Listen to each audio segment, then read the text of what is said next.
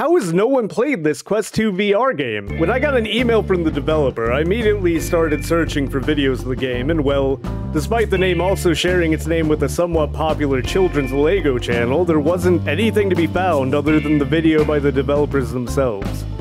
I was hesitant at first. I wasn't sure if I wanted to do a video on this, but then I stopped. I watched the video by the developer, and I saw the big P. No, not that. I saw potential. Potential. Okay, so enough stalling. Before I reveal the game, I want you to keep an open mind and watch to the end, alright? You'll be glad you did. Wait, please wait. I know what this looks like.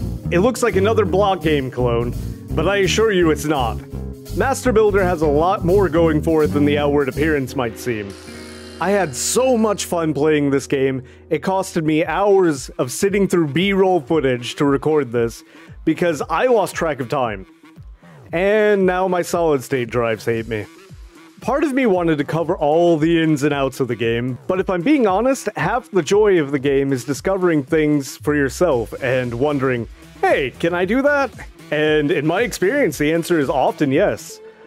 I don't have any enemies to fight. What am I going to do with this? Oh. Oh.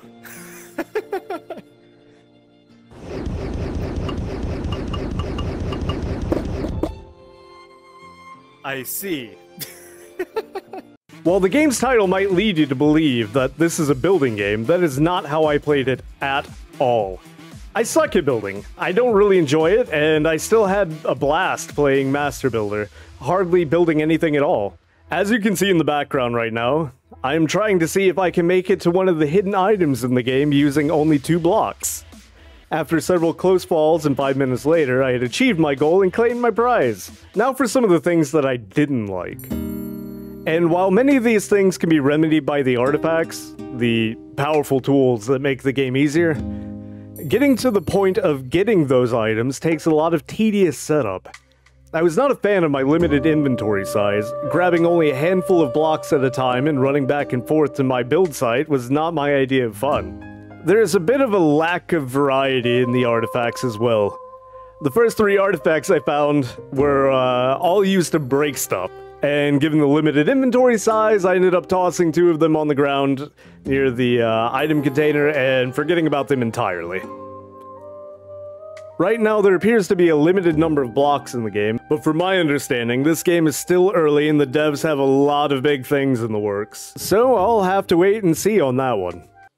This game is most definitely a sandbox type of game at the moment, and while the survival mode is planned, the game boils down to interacting with the world around you in strange and interesting ways, discovering things you'd not even thought of, opening new possibilities, and of course, building. If I didn't suck at building, here's where I put a montage of my cool builds.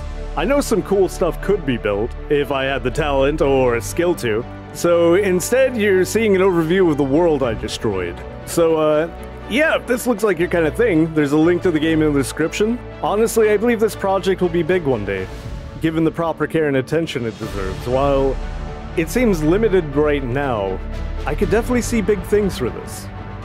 But if you've made it this far and you haven't clicked off yet, why not consider dropping a like? And if you're not subscribed already, hit that too. So thanks for watching.